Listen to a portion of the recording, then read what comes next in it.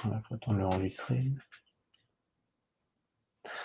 Hello, everybody. We are going to wait just 30 seconds that everybody can come in the meeting room, and we are going to start after.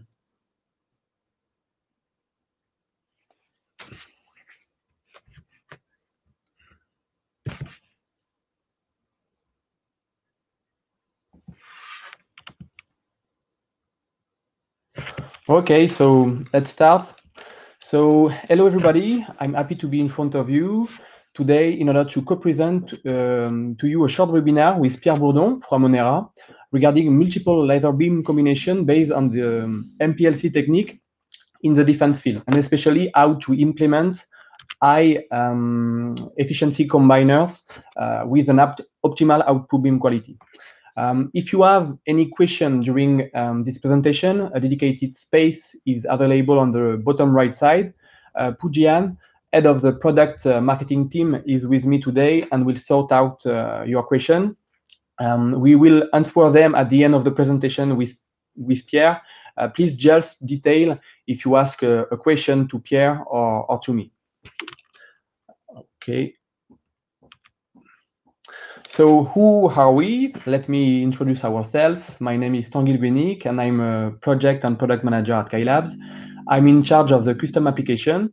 I'm glad to be today with Pierre Bourdon, a special advisor for laser sources and systems for defense application at Onera, the famous aerospace lab.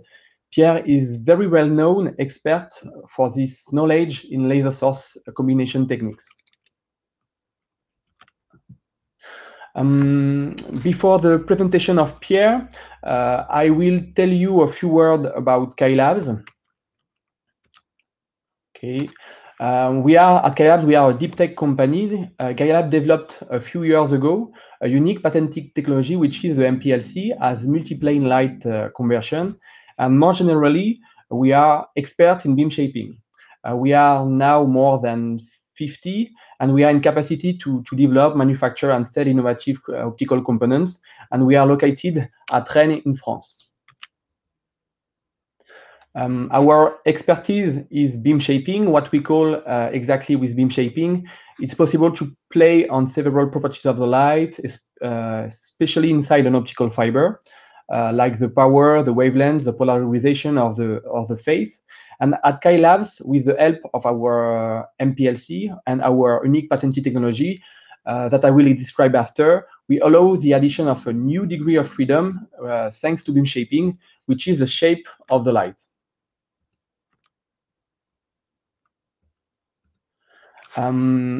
This has a lot of area of applications, and we developed a range of products around our complex beam shaping expertise. Let me present them. First, we have the Canunda range, which is specialized into the improvement of industrial cutting lasers. We have after the Aruna product. Aruna proposes to improve existing legacy network, and Tilba is dedicated to the free space laser communications. Proteus is the state of the art of the space division multiplexing. And finally, we have Custom. Custom is not a product. It's relative to specific development for application in defense, aeronautic, automotive, or biomedical.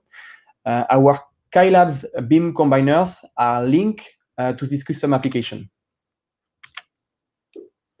So now I'm going to let Pierre present his very good introduction to the world of laser combining. Thanks, Tanguy, for the introduction. So as Tanguy already mentioned, I'm Pierre Bourdon. I'm from Onera, the French aerospace lab. And I will talk to you today a brief introduction to the world of laser combining, an area where I've been working for I think more than 10 years or 15 years, I don't remember exactly today. So first of all, let me present you briefly Onera. Onera is a group of French aerospace research centers. The main centers are in Palaiseau, near Paris, and in Toulouse, in the southwest of France. And we are working on innovative solutions for the industry. We are serving as expert advisor to the government, and we are trying to shape the future of aerospace with a lot of activities in many fields, many technical fields, structured around 12 challenges serving defense, aeronautics, and space applications.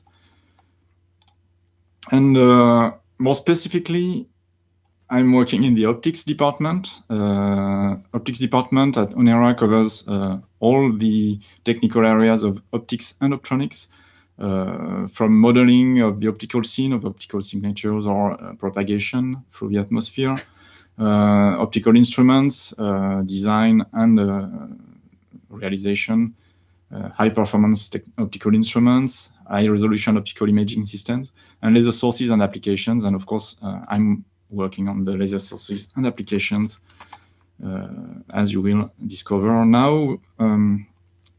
To summarize, I will quote our CEO, Bruno Saint-Jean, and in all the major civil and military aerospace programs, now you have somehow a very strong dose of Onera inside.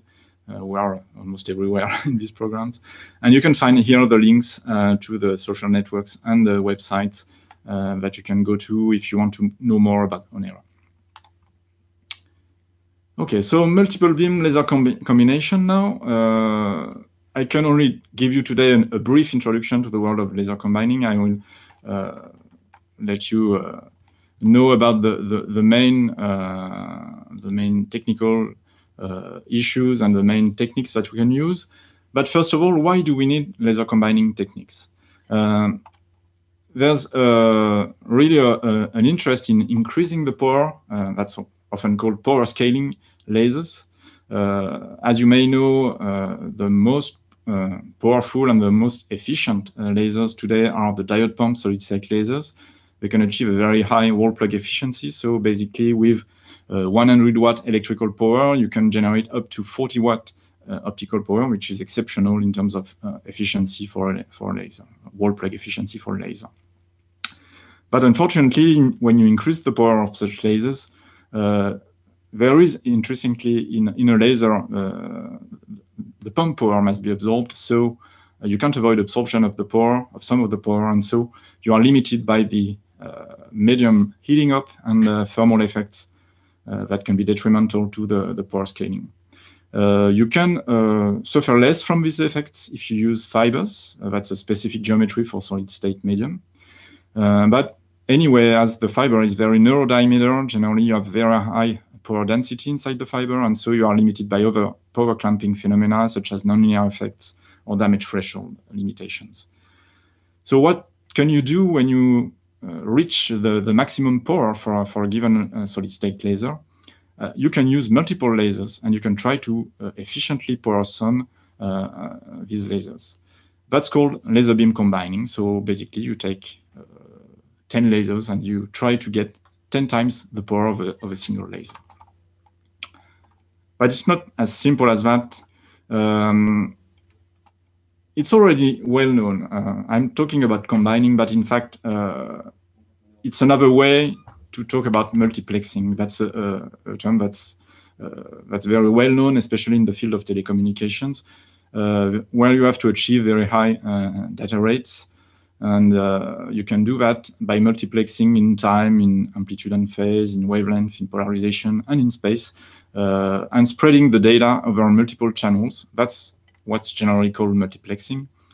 And combining is just the same thing, but when you spread the power of lasers over multiple channels. So basically the main difference is in what you spread over multiple channels, data or power.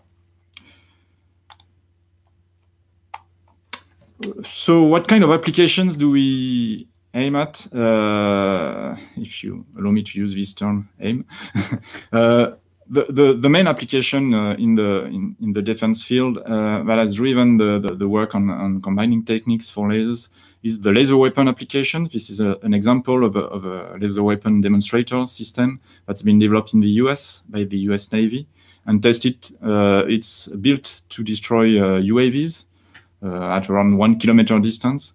And they used, to build this demonstrator, they used the simplest way you have to combine lasers. It's an in-current combining method because the laser beams do not interfere when they overlap. And it's all very simple. You align the lasers so that they overlap on the target in the far field. And you can use commercially available high-power fiber lasers for that.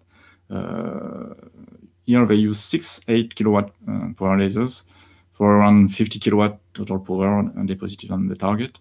They use standard gimbals, and they can manage to perform efficient in-current combining on the target.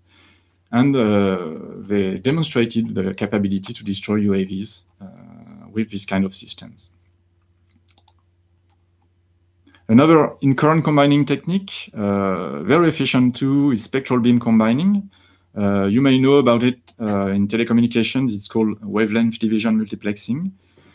So you take, for instance, on this figure, 3 lasers at 3 different wavelengths. You send them on an appropriate direction on a diffraction grating, and if you do that, you will have the 3 beams diffracted in the same direction. Sorry. Here, you have the lambda multiplexed beam, the wavelength multiplexed beam, and the 3 wavelength you will find in the spectrum, in the combined spectrum. They will be side by side in the spectrum, and the result will be an output spectrum, which is a wavelength comb, in fact, with the multiple wavelength side by side. You also can use current combining techniques. In this case, you will have interference between the laser beams because they are at the same wavelength and they are narrow line width, so they are highly coherent. And when you overlap such beams, they will interfere, not always constructively. So you have to control the phase of these beams in real time. That's why on all these configurations here, you will find a way to measure the phase difference between the lasers and the controller that controls the phase of each channel very fast in real time. You have different configurations. The simplest one is to use beam splitters. So basically you add the beams one after the other and you overlap them one after the others using a beam splitter. And in the end, you will have a single beam and interference rings and a central interference lobe in the far field. And controlling the phase, you will be able to concentrate most of the power in the central lobe of interference in the far field. A very nice configuration is what's called the tile aperture configuration, where you put all the outputs of the laser side by side in an array of optical apertures. You must have as high as possible field factor if you want to get very good combining efficiency. And in the far field, you will have an array of lobes, and you will be able, if you control the phase in real time, to concentrate most of the power in the central lobe of interference. This is if you try to generate the interference pattern after propagating to the far field. You can also use combiners, diffractive optical elements. They are placed near the output of the lasers, and for instance, this is a diamond grating component. It can overlap multiple beams into a single beam, and then you let this single beam propagate to the far field. But it's also a method that requires to control the phase in real time. It's a current combining technique. What are the best results today in terms of power? The highest power ever reached with solid-state lasers was obtained through current combining. The Northrop Grumman in 2009 built 7 15 kilowatt, so each unitary laser is already very high power. And they used current combining by active phase control in real time to combine these 7 lasers into a 105 kilowatt beam. And they can operate this laser almost indefinitely. They demonstrated and published a 300-second operation, but in fact, they can operate longer than that. Another example in the Air Force Research Lab, another lab working a lot on current combining of fiber lasers this time. They combined 5 1.2 kilowatt fiber lasers at 1 micron or so. Why 1 micron? Because it's the wavelength where you can obtain very high power more easily than at other wavelengths. The result is a 5 kilowatt total power in the central lobe of interference, Let me introduce to you a very important value, that's the combining efficiency.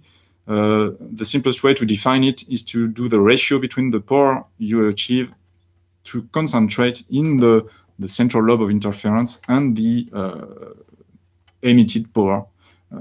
Here we have 6 kilowatt emitted power, and we achieve 82% combining efficiency. A very important parameter also is the beam quality, the M square. It's very close to 1, so the beam is close to diffraction limited, meaning that you conserve through combining, and it's very important to conserve that. You keep the capability of the beam to be focused on a very small diameter using a focusing lens, for instance. And you don't want the combining process to be detrimental to this diffraction limit of the beam. Very nice results from Lockheed Martin on spectral beam combining. They are really the experts in the world of spectral beam combining. Very, very high power results. They combined almost 100 lasers at 1 micron, again, heterogram fiber lasers, 300 watt each, for a total of 30 kilowatt power, with an excellent, almost perfect combining efficiency of 94%.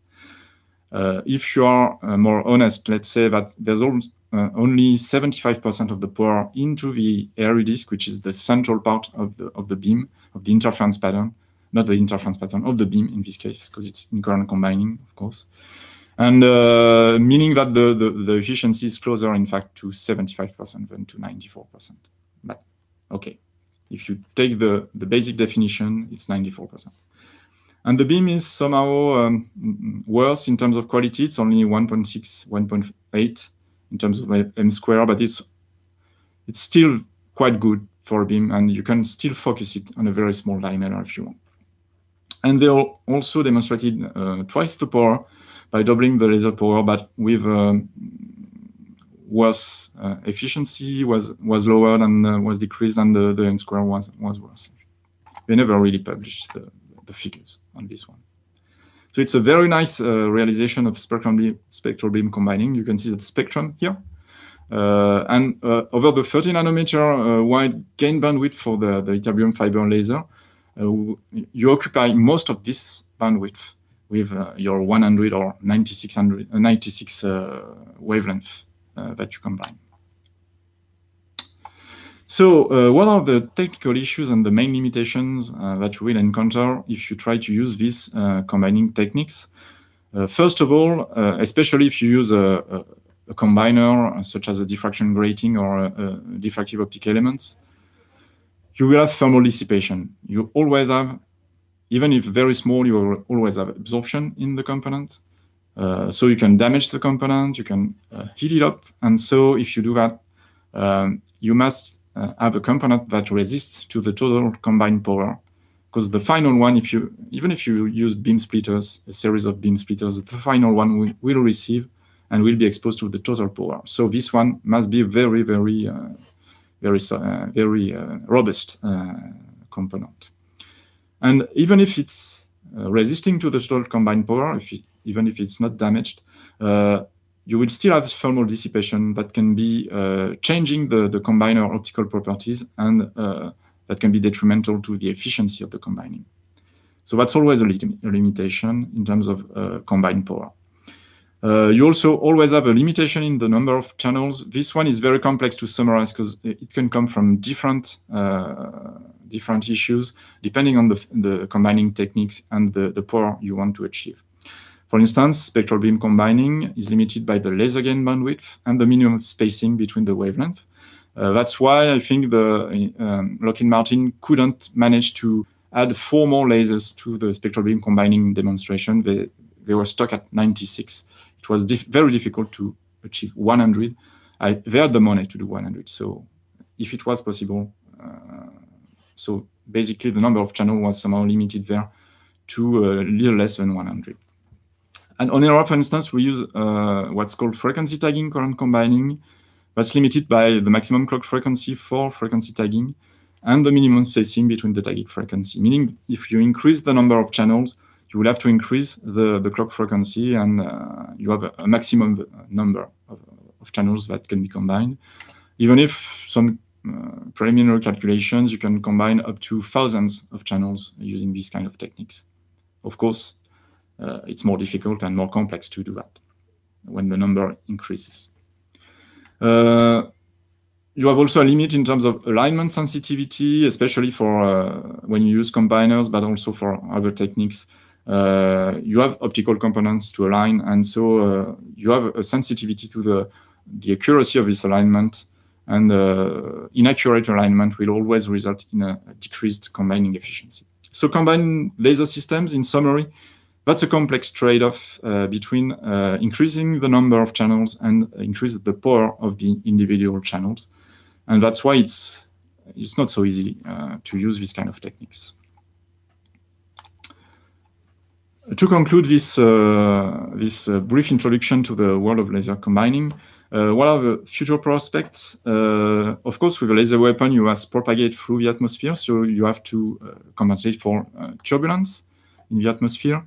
And recently, we demonstrated that you can achieve current combining on a non-cooperative target at 1 kilometer range, compensating or mitigating turbulence somehow using frequency tagging current combining. And that's an interesting result, and that's some things that we are working on at Onera at the moment.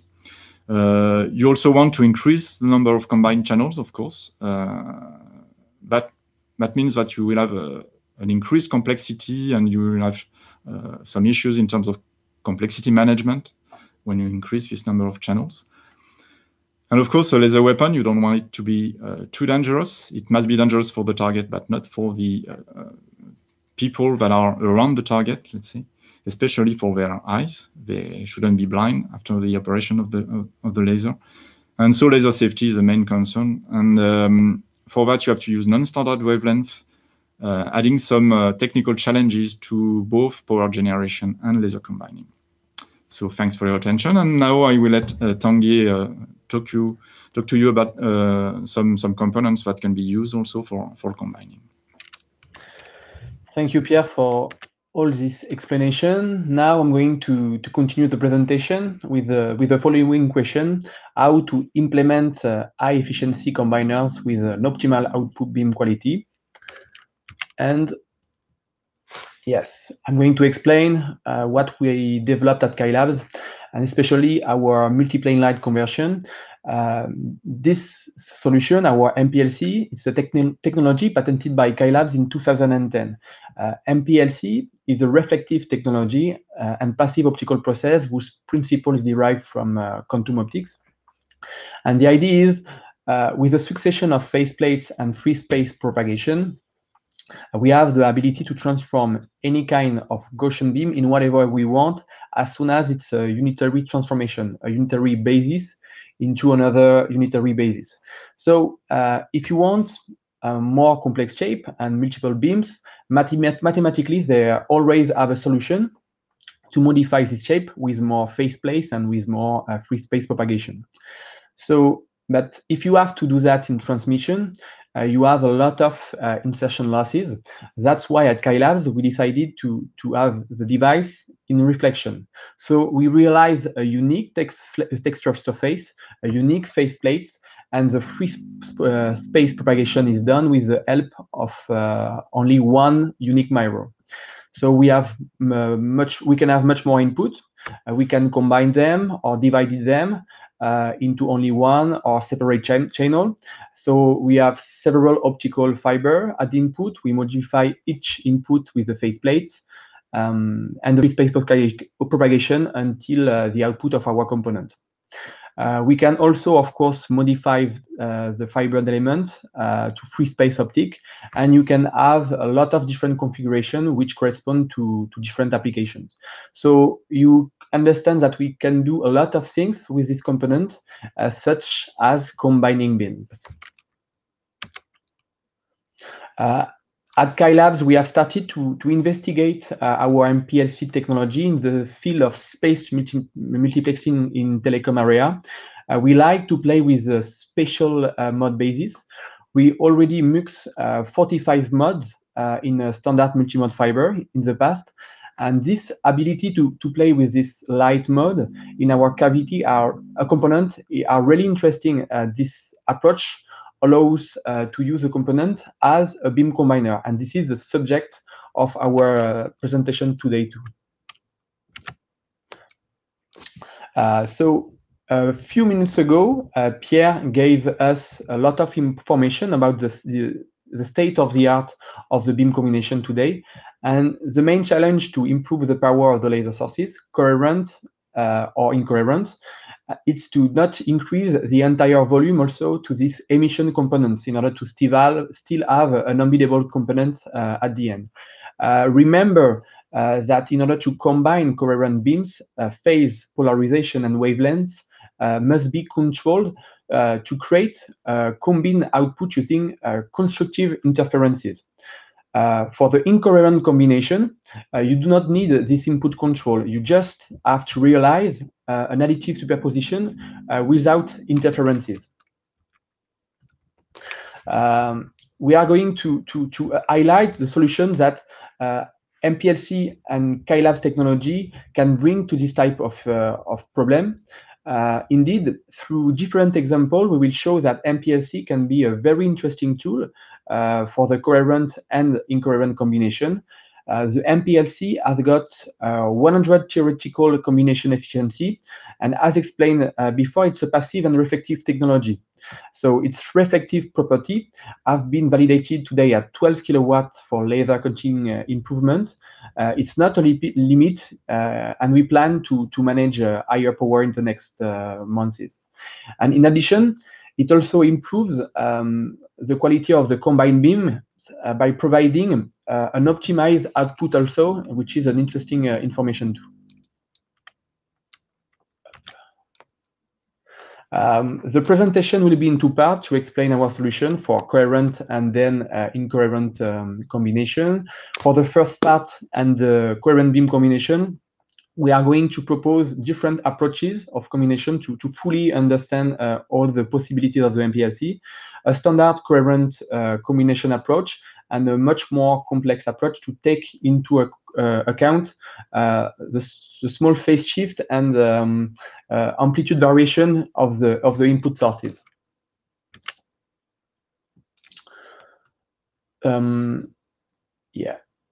Okay. The main advantages of the coherent beams is their small line width, the good beam quality also, because they are most of the time single mode. How do we handle it, and how do we handle the input beam? We assume a given number of inputs, and then we will convert each of the input mode to a given spatial mode to produce the best possible output beam. Numerically, with this technique, the obtained modes may appear strange with very particular shapes, but unzoomed, the output obtained is really good. In the following example, we have realized a combiner of 4 coherent beams, and which, if they are perfectly in phase, gives us a really good quality output beam. However, the issue, the problem with this approach is that in case of intensity or phase variation of one of the inputs, we can imagine that the shape of the output beam will be strongly impacted. Indeed, as we can see in the example below, any variation of the phase or amplitude will cause a lot of fluctuation on the output results. In this example, we numerically modelize this phenomenon with a random phase input, and therefore we need to find a way to be more resistant to this fluctuation phenomenon. And at Skylab, we propose another approach, supermode approach, to manage this phase variation with our MPLC. So how it works? We consider all the modes taken together as a supermode. Mathematically, the main one is the coherent sum of all the primary modes in the output plane. It corresponds to the first column in the right side picture. We complete after the input base of supermodes with what we call perturbation supermodes. it's a super mode orthogonal to the main one. It corresponds to the 3 other columns in the right side picture. And so for n, or for a number n of primary input, the supermod basis will be completed with n-1 perturbation supermods. And the important thing, each input being a linear combination of the primary inputs. So what's happened with what we call this pixel-like approach? We know where is the output beam when the input beam are perfectly in phase, but we manage also the beams which are not in phase. And as you can see in the peaks below, the random phase effect is not the same, and you have at each time a good beam somewhere else. So the output beam quality is conserved when input phase and amplitude fluctuate, and we have also an error signal, which is a 3 other output beam. This error signal can be interesting also if we want, for example, to improve our phase locker with a retroaction loop. So to finish with the coherent combination, I would like to share with you some results about the performances obtained with this new approach. The beam combination is really efficient. 83% of the energy is inside the central beam. We obtain a really good beam quality at the output of our system. We have M square close to 1.4, and this is a first demonstration, a first proof of concept, and we are really confident for the future to improve this results again. So to conclude at Skylabs, we can provide really efficient coherent combiner, really robust too, which produce really good beam quality. So in the second part, I'm going to present our solution for incoherent combination, how to combine incoherent beams with the MPLC, and what are the solutions to improve the injection of the input beam. So first, why the incoherent combination is interesting? Because of course it's an additive superposition without any input phase, polarization wavelengths control requirement. For the next slide, I'm going to show the example of the QCL, because we saw the last decade the arrival of a new promising emission sources, the quantum cascade laser sources. They propose really interesting wavelengths in the mid-infrared. They are small but perfectly embeddable, and they produce incoherent light in a superluminescent configuration. Beam combination can be a solution to increase the output power while taking advantage of the small size of standard QCL components on the shelf today. So the incoherent QCL beam combination is today a real technology challenge. Why? Because they are small, but they have today limited unit power, around 1 watt. They are monomode, but as soon as they are combined, they do not have a really good output beam quality, but they propose really interesting wavelengths on the mid-infrared. However, it's trickier to obtain a Roche full beam at the output of the current combiner on the market. So that's why we say that it's a challenge today to achieve high power combiners with low divergence beam.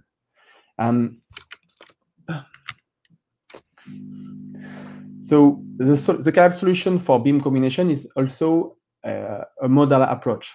The idea is also to convert each input into a specific spatial mode. The linear combination of this converted mode will give the output final beam. And for this kind of combination, we do not have to manage any phase variation, so we can be focused only on the beam combination efficiency and the beam quality of the output beam. In this present example, where we combine 4 input beams, we convert each input into a specific Lager-Gauss mode. input 1 into LG00 and input 2 into LG10. And as you can see, the final output is a real sum of the 4 inputs. What is the beam quality that can be achieved with this kind of mode combination? In this previous slide, this previous example, we converted one input into an energy mode. And in this table, as you can see, we can observe that each LG mode is associated to M² value, which represents the beam quality of each mode. If we sum all the modes, we obtain an optimal M² value at the output of our components. And more input we have, of course, more mode we must manage, and higher will be the M² at the end of our output beam. However, on the example of the right side, we can see that for MPLC with 10 modes, we obtained a theoretical M² at the output of our component around 3. In the graph in front of you, you can check in gray the theoretical optimal M² that you can obtain if you want to create the best beam combiner. The other points are what are the expected performance for the other current incoherent combiner. And in orange, the orange line, it's our performances which allow to the MPLC today to be the state of the art of the incoherent combination regarding the beam quality. To conclude, I want to spend some time on this review slide. You can see the expected performance that you can waiting for when you plan to use the MPLC component as a beam combiner. For the current combination, the MPLC gives the possibility to be more robust to the phase intensity variation. And at the input, you will have a really good output beam quality and a good combining efficiency with a really good M². For the incoherent combination, we have to manage lower beam quality, but the MPLC guarantees an optimal output beam and a really good combining efficiency too. The Kylabs component is a real technology break for beam combination today, and we believe it will contribute very quickly to the rise of coherent and incoherent laser system in the future. So I finish my presentation. So thank you for your attention. And now it's time for questions.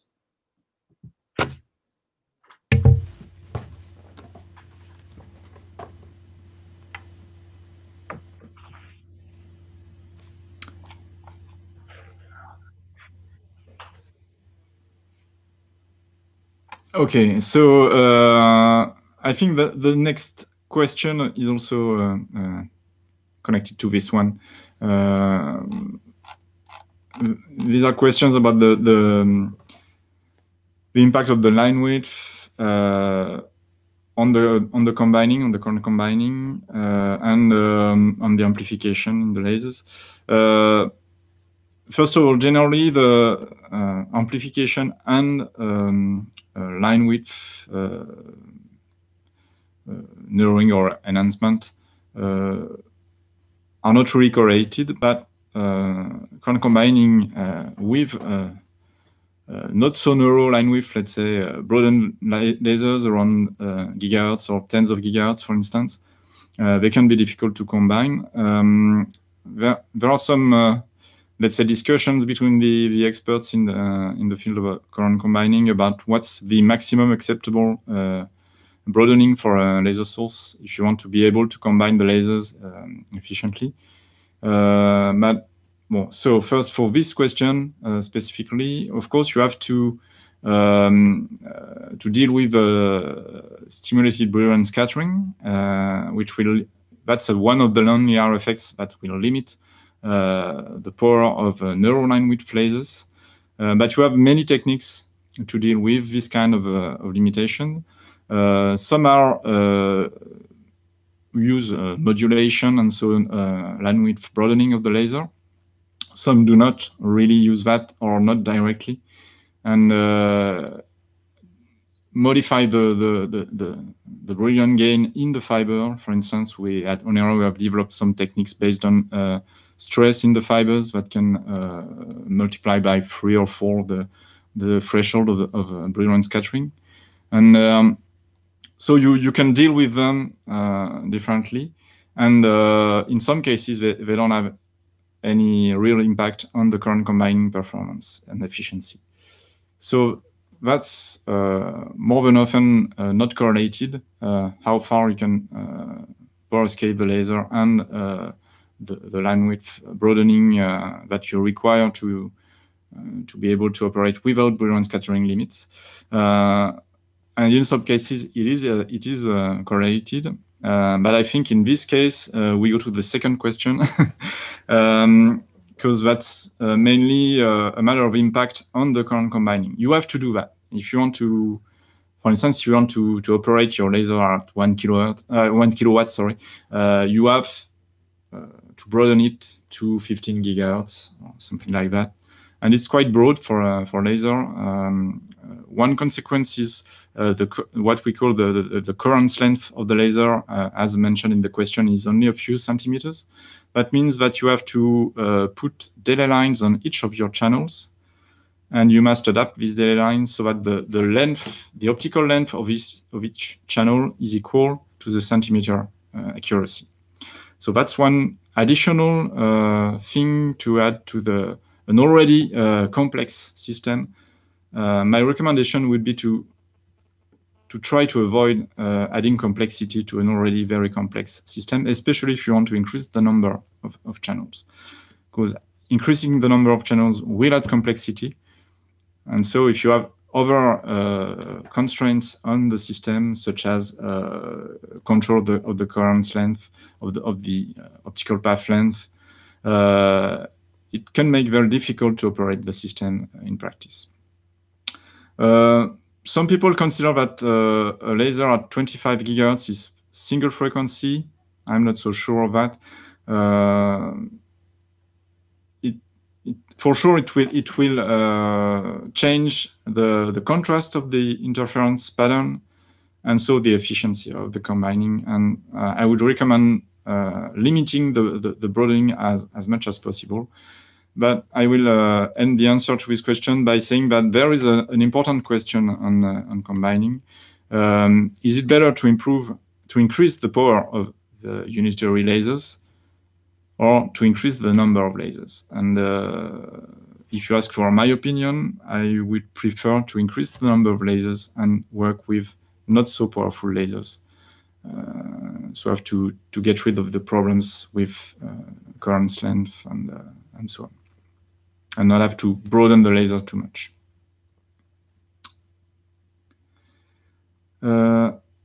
This one, I don't get exactly what intermodulation is, but once again, if it's a matter of all the modulation, yeah, I think it's linked to the modulation you require, for instance, for frequency tagging, and an eventual impact on laser beam amplification. That's one of the advantages of frequency tagging. Generally, you try to you modulate the phase of the beam, so you don't have a direct impact on the intensity of the beam somehow. You have some impact on the intensity of the interference pattern, but not on the intensity of the beam. So let's say that on the amplification itself, as you modulate the phase, it's not an issue. What is the total maximum optical power in a combiner? It depends on the combiner. Let's say that diffraction gratings,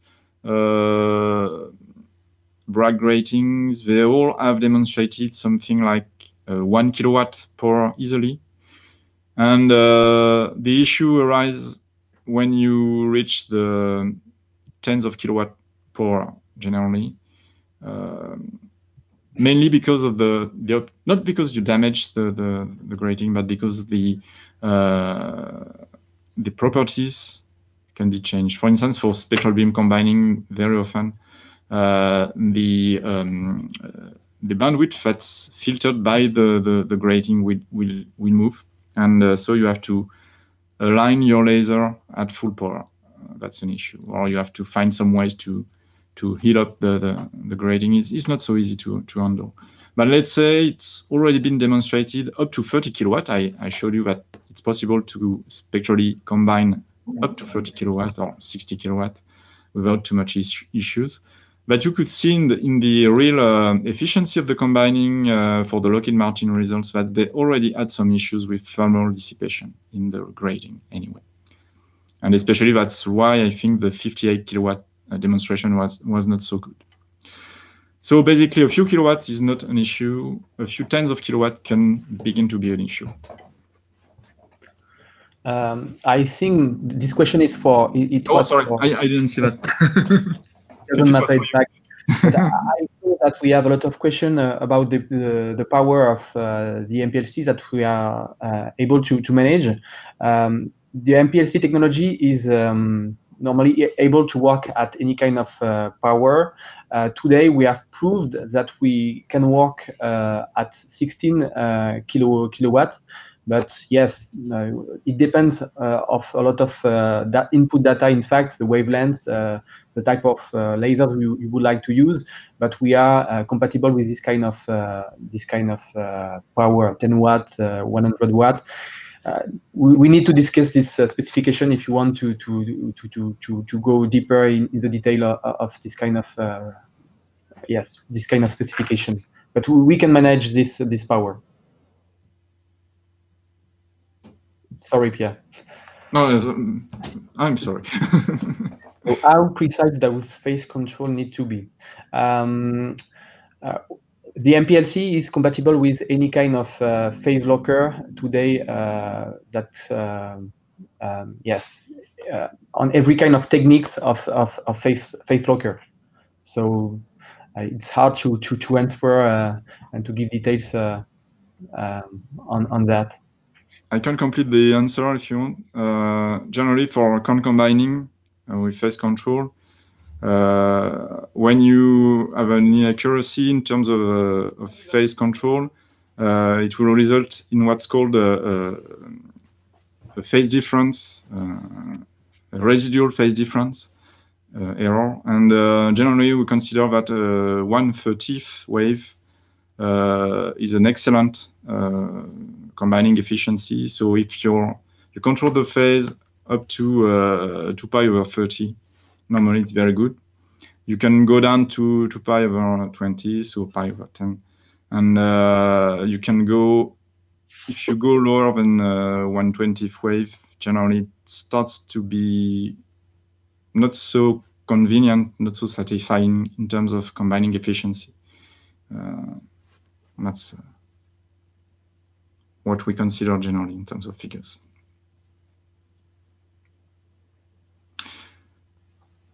Most of the demonstrations up to now have been done at 1 micron, 1064 nanometer. Yeah. 2 micron can be interesting in terms of laser safety, essentially. But there are multiple issues. As I mentioned in my last slide, you have some issues to increase the power at such wavelength, and combining is not so difficult. 2 micron is not very more difficult wavelength.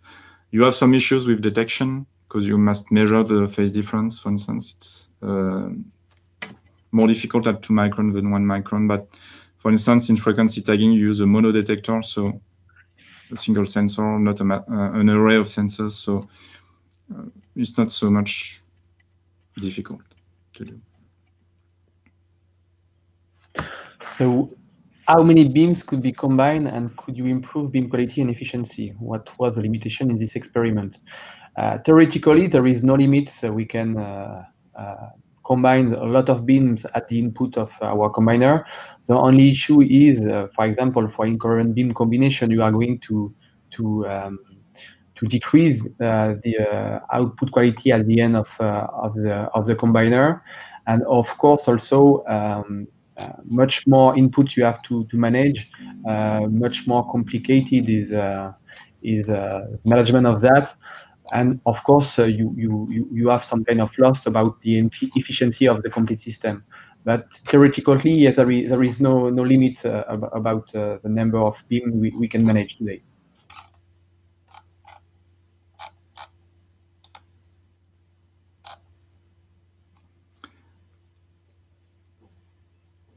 Which phase modulation? Oh, that's a difficult question.